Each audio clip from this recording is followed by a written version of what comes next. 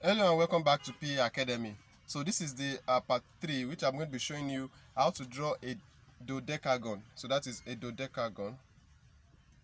And so this is the third method I'm going to be putting you through. So in the other parts of this video, with the other two parts, I've shown you like other two methods where you can draw a dodecagon, especially when the length of the side is being given. And I said a dodecagon is a polygon with 12 sides, a 12-sided polygon, 12-sided polygon.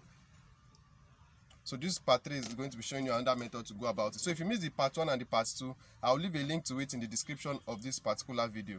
So before we get into this video, if you are new to PA Academy or you are yet to subscribe to this channel, please click on that subscribe button below. It's absolutely free to subscribe to this channel. Also click on the bell icon beside the subscribe button so you get notified when I release any other video.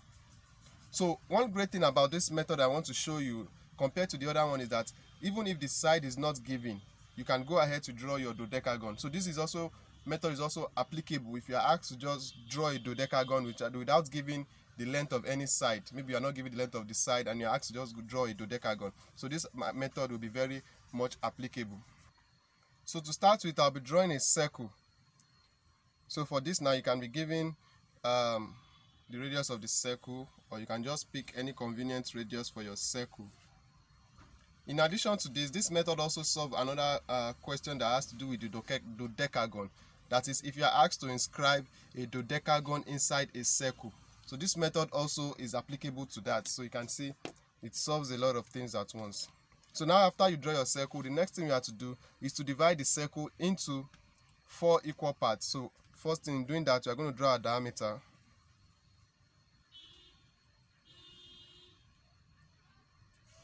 So this is the diameter. So I'll bring in my protractor just to make sure that I have it at 90 degrees. So I'll mark the 90-degree points.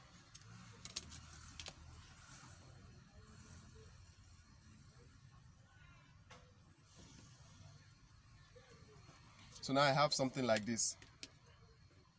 So the next thing you have to do is, okay, let's note this point where these lines are touching the circumference of the circle, where the diameter is touching the circumference of the circle. Just note them.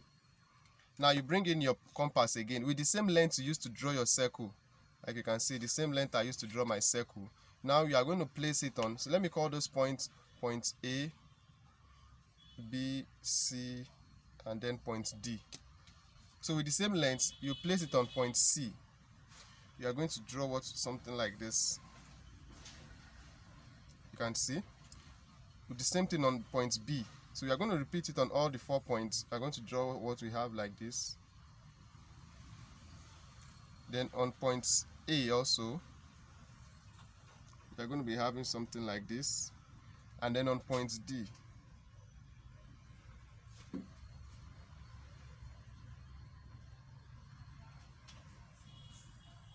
So having done that, you are going to be having what looks like what we are having here. So let me go over it so that it can be bold in case, but you have to make it faint anyways. Just make it faint, but I think it's not showing well in the video, so I have to go over it so that it can be bold. Alright, so I believe you can see it now. So what you have to note is to note where what we've just drawn is touching the circumference of the circle at all those points. So you are going to note all those points, and what we are going to do to all these points is we are going to join them together. So that's the next thing we are going to do. So in doing that, let me start from this place. So you are going to be using a bold line. So you connect everything together.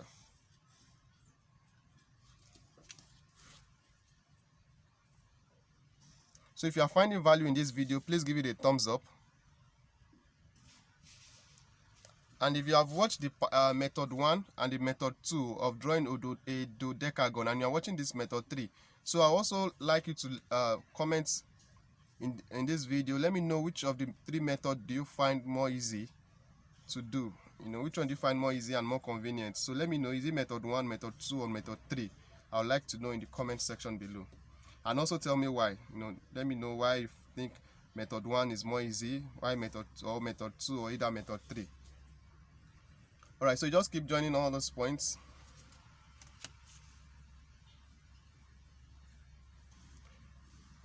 So now we have 2 more to go.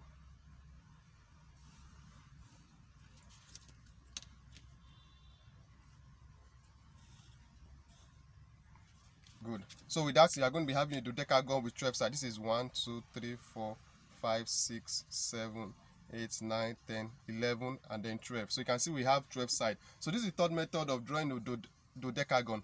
So if you find this video helpful, please give it a thumbs up. And if you are yet to subscribe to this channel, please click on subscribe button to subscribe. Like I said, I'm going to leave the link to the other parts of this video. That's the method 1 and method 2. I'm going to be leaving the link in the description of this particular video. I'll also leave a link to on how to draw other regular polygon. Maybe you want to know how to draw a regular pentagon, hexagon, heptagon, nonagon, decagon. I'm going to leave those links in the description of this video. So I encourage you to check the description of this video. There are a lot of links I believe will be of help. Even if you want to get some of these engineering and technical drawing tools, how to get them, I'm going to be leaving a link that will enable you to get some of these tools. So with that, guys, I'll see you all in the next another video, and thank you very much for watching.